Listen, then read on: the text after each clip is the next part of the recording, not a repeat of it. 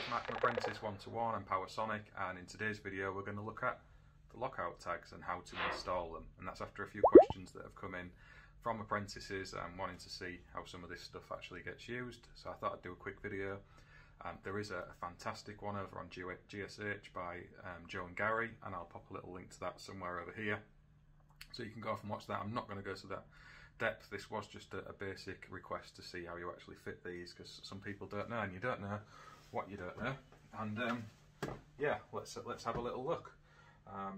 I'm using this TIS kit. We've been giving these away over on the Instagram page, and thanks to Steve from TIS for providing those to us to do that.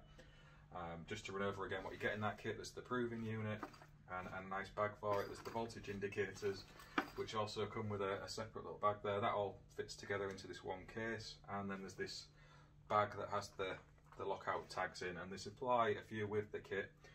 There's a couple of variants. One is this one, if I'll lean forward and show you, which kind of locks around the outside of an MCB, yeah, or in this case the RCD that we're going to demo that one on, and this one kind of locks on the inside. So a similar principle, but just different ways of attaching them. So this one, I'll bring the camera up in a minute and you can have a look, but you kind of push the black part in there, so it's extending the prongs, and then you pop them into the holes on the, in this case the RCD, and that now can't be operated. But that's not the full part of the locking out job. And obviously there's the whole safe isolation procedure, but this is just the actual application of the lock. And you can see there, if I get you in a good enough position, that that's gone through those holes, and if I'm to push that tag, you can then take it out. So if I hold you there again, try and do this one-handed, get them back in. There we go, so that's back in again, and now we'll apply the lock and talk through a bit about that. So you can, if you're just working on a job on your own, it's just you who's responsible for the electrical system and locking it off. You can put the padlock on. So in this case with the TIS kit, you get a nice padlock, and you can put your name on there and the date you've done it, and there's a tag to put on as well.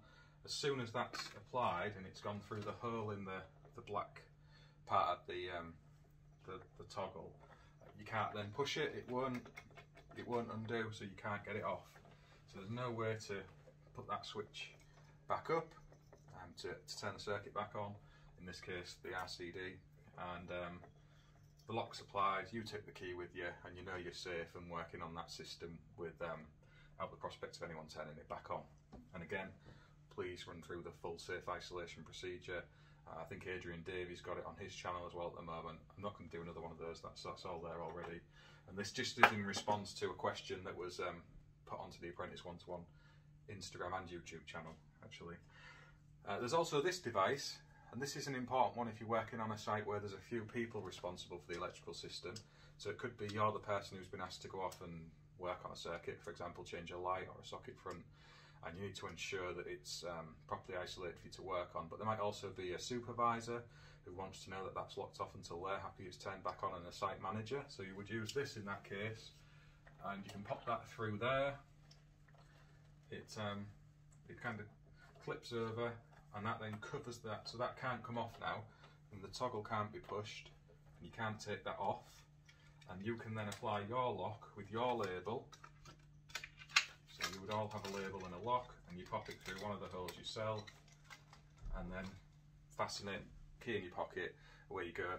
The other people who need to be on that procedure as well, they can apply their locks and their tags with their details on, and then when the circuit's ready to be energized, everybody's happy that it's safe to do so. You know, sometimes on a bigger commercial premises that's going to be more of an issue. Typical domestic site is likely just going to be yourself, and you don't need to go to that trouble. You can use these if you like, but you don't need to. So that's one type of mechanism. I just strip all of that off, and again we'll remove it. I'll show you this as the toggle now. So this one, that goes around the outside, so if I pop that on there, I'll bring you up again to have a look at that. So same sort of procedure for when you apply the actual lock, so we won't go to that extent. You see there, that's around the outside now. If you push that, you can release it and it would come back off. if you apply the lock, obviously you can't do that, and it wouldn't be able to be removed until everybody's happy for it to be, sir. There is also another type of device you can use, and that's this little thing here. There's a tiny grub screw in there, and the basic principle of that is if you position it onto the, in this case, the MCB, use a screwdriver to wind down onto the top of the actual lever. So that's now fastened on. It can't come off. You need to make sure you get it on nice and tight, so there's no prospect of it coming loose. I mean, I prefer the other ones to this, but sometimes you can't get them in if they don't have the holes in position on the MCBs, so you have to resort to using these kind of devices. And that's on there now, but you could still have someone come and interfere with it and pop a screwdriver in there and undo it and turn the power back on while you're working on the circuit. So again, if it's just a single site with yourself, you can put the lock through, and in putting that through there, that makes it impossible to get a screwdriver in to then remove that device, so that stays locked off. And again, you can use that on the main switch if you wish. And again, if you've got multiple people who are responsible for the electrical system and the safe isolation procedure, you can all have a lock on this, and the locks don't get removed until everybody's happy for the power to be restored. So yeah, that's those couple of different lock-off devices. And again, I'll pop a link to Gary's video, Gary and Joe's video up somewhere over here again now, and you can go off and look at that one. There is another excellent video that's just popped up from Craig O'Neill and his Completely Electrical channel. He's got some fantastic stuff over on there. I've watched a few and learnt something myself this afternoon. Highly recommend if you're currently an apprentice who's out of college and looking to learn a bit more of the theory aspect of your course, to go and check his channel out. He's a lecturer at the top of his game, and he's gone to the trouble of creating a load of content on YouTube that will help you massively. So I'll pop a link to his channel up here, or the logo of it at least. You might have to go off and search on YouTube. It depends how good my editing is. But there's Craig O'Neill as well, Completely Electrical. Highly recommend you check it out. And again, this is just a demo of the TIS kit. Brilliant of Steve and TIS to give us some of these to put in the hands of apprentices. A really good value safe isolation kit, and the beauty of it is it comes with a proving unit. You get a few other devices to lock off certain types of switches and breakers, and the voltage indicators as well. And aside from the reason of keeping yourself alive, which is the whole purpose of safe isolation, you want to be making sure you're safe.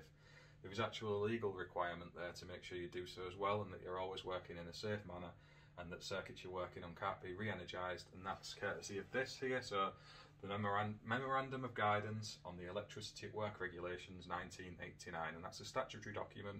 You must comply with it in all works you're doing related to electricity. So go and have a read in that. And again, someone else asked about the books. I didn't show this on the last videos, but that's Guidance Note 3. It's not that expensive. You can go and get it from a CPS provider. Wholesalers stock them. They're on Amazon, the IET. Well worth checking out if you're about to do your test and inspection with college and you've not been in learning with the lecturers for the last few months. You know, go and get yourself a copy and have a read up on there. And yeah, other than that, thanks for watching. I hope this video has helped in some way. And go and check out all of the other great content that's on YouTube. Again, I know everyone's struggling with access to training and even getting into work and doing stuff, but there is Joe Robinson, there's Gary Hayes, Adrian Davey, Craig O'Neill, Sparky Ninja, John Ward's got stuff on his channel as well.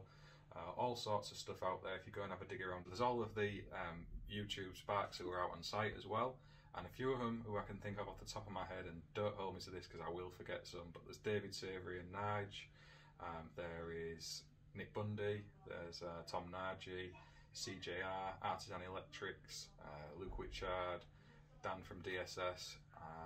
There's plenty of others as well. Go and have a look around on YouTube. There's loads of Sparks putting the content on there of work they're doing outside, and there's loads of people putting some of the theory aspects on there as well. So there's plenty of resources to go and dig into if you've got some of your exams to be getting on with and not been able to get into college or speak to your employers of late.